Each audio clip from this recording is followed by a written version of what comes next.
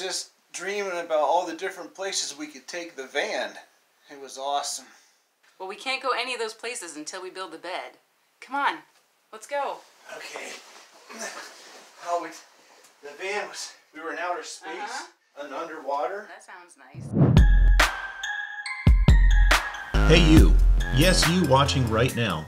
If you've liked what you've seen so far and would like to see more videos by us, we need you to click on that subscribe button now.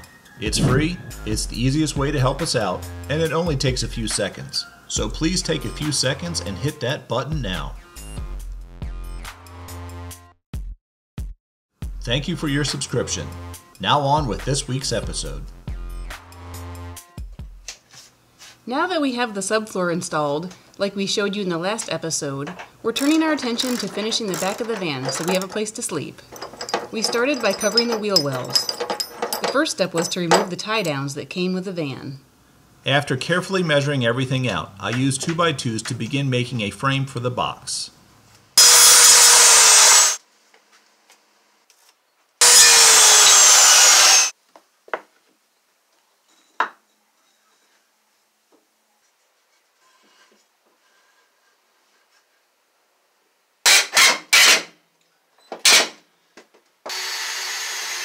I tried to avoid any potential noises from the box rubbing or vibrating against the wheel well, so I used temporary spacers to allow a bit of gap between the box and the wheel well.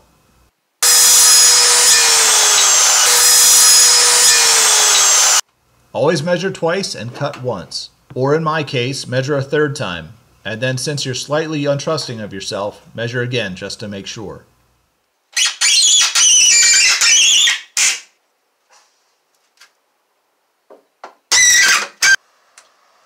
Everything was going swimmingly until this happened. It's looking a little caterwonky. Oh, that's how the kids are doing it nowadays. Oh yeah? It'll be good. Oh yeah? Audra. Nice.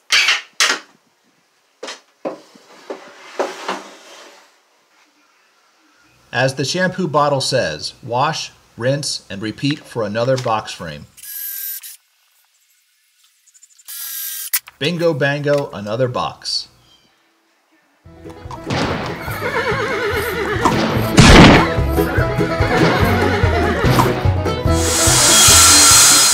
Once I had the frames for the boxes finished, I began cutting the plywood pieces for the top and sides.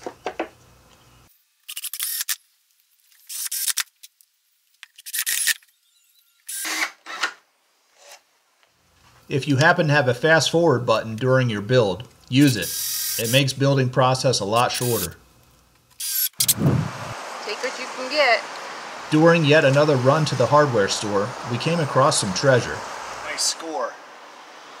50 cents worth of insulation.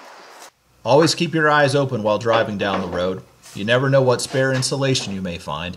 If by chance you are unable to find any on the roadside, I'm sure you can always borrow some from your neighbor's walls.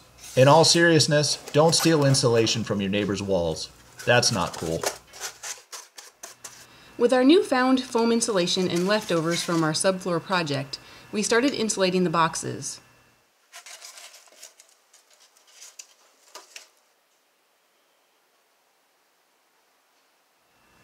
We used Liquid Nails Projects adhesive to attach the insulation to the wood. We purposely chose not to use Rattletrap or a similar product. We'll get into that in a future episode. Once boxes were insulated, we simply screwed them to the subfloor.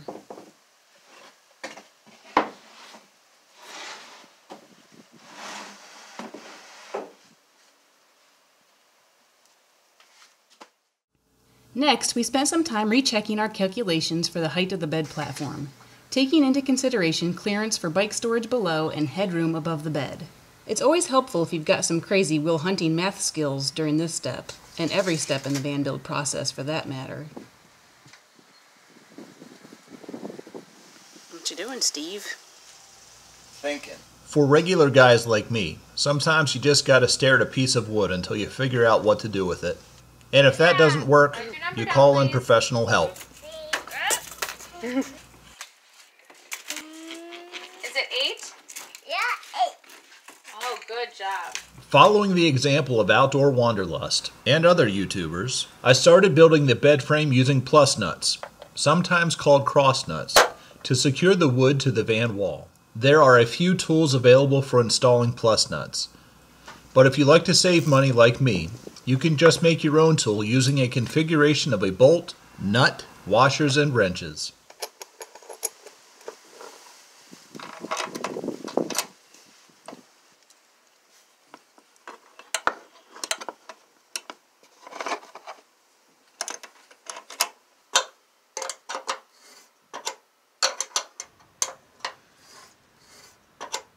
Once the PlusNuts were securely installed, I cut 2x4s for the side supports of the bed. I screwed in the hanger bolts to mark the wood in the spots I needed to drill holes for the final bolts.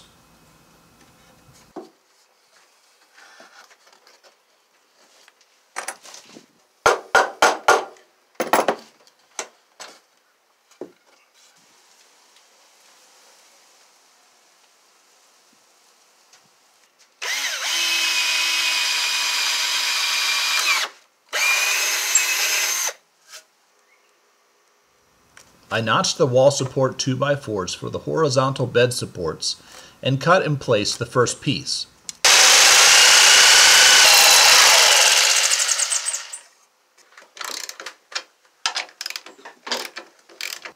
You might notice here that we have some insulation installed on the walls. We plan to talk about that in a future episode.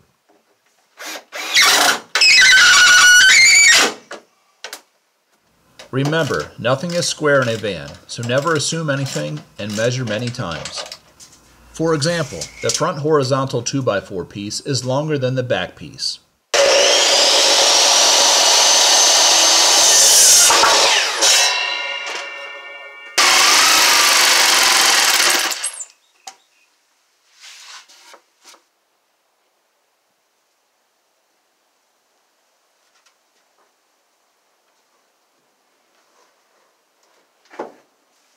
Steve put the front support up for the bed, and we laid in a few spare pieces of wood crosswise as a temporary support for the mattress so we could bring it into the van to see how everything would fit.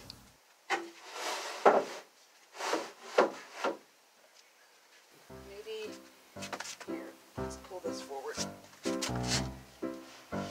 show it back.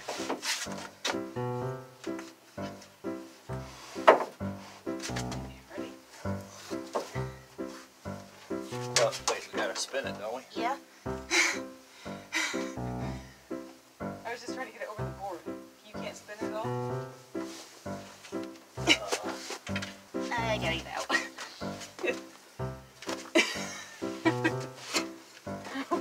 Can we get it in here?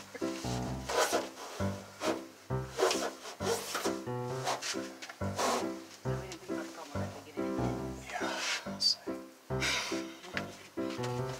After a knockdown, drag-out fight with the mattress, it fit perfectly. This gave us a chance to climb up onto the bed and see how it fit, and how we fit.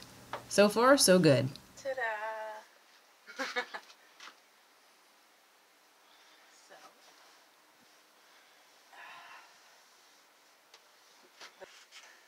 I'm a little nervous. 230 pounds of fury.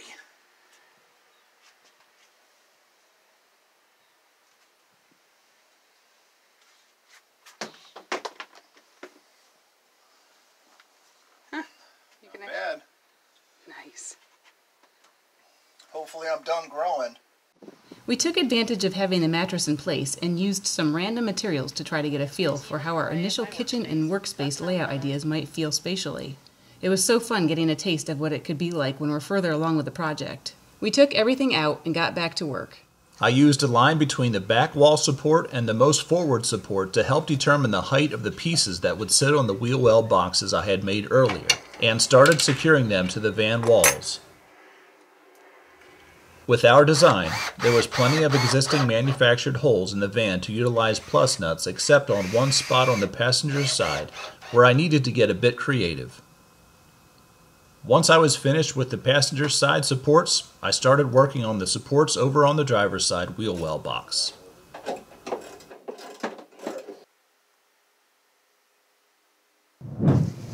In an attempt to eliminate friction and prevent the metal body of the van from acting as a thermal bridge to the inside of the van during extreme temperatures, We used 3.5-inch polystyrene foam strips between the metal and wood when doing the final installation of the bed supports.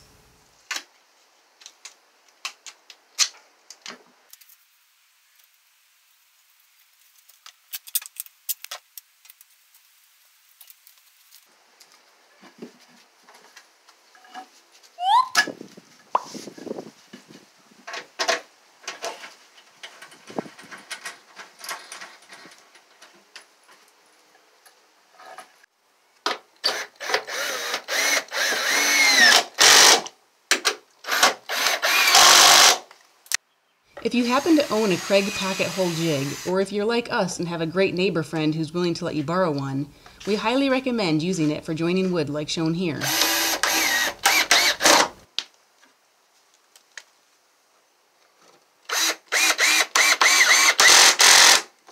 Steve finished cutting the horizontal supports for the bed platform, and then we moved on to cutting and securing the top pieces using 19/32" plywood. We designed the platform to extend out past the back of the bed, matching the contour of the rear doors to give us a ledge to act as a nightstand of sorts and a perch for the cats for looking out the window. What's the Boy Scout rule? Always cut towards yourself. Order. We used cardboard to create a template for cutting the edge.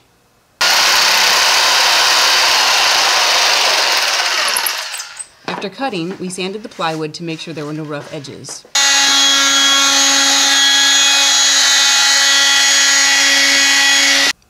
Getting larger pieces to fit into place in the van with its confined space is always a challenge. Can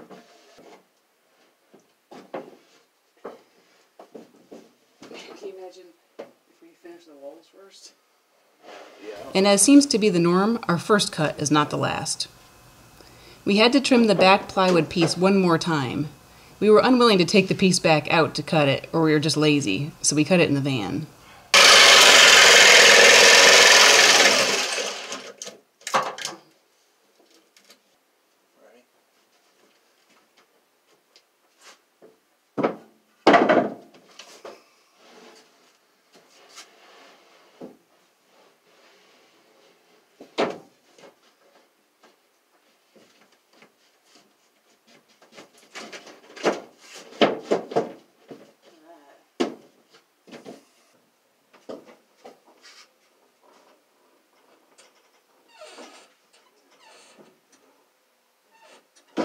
Here, wait. Here, do it, like, slow. Yeah, I think you're fine. Go ahead and close it. Nice.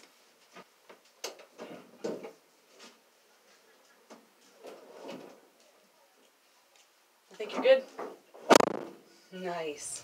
And va van boom, we have a bed platform. We have a bed platform that fits like a glove. Nice.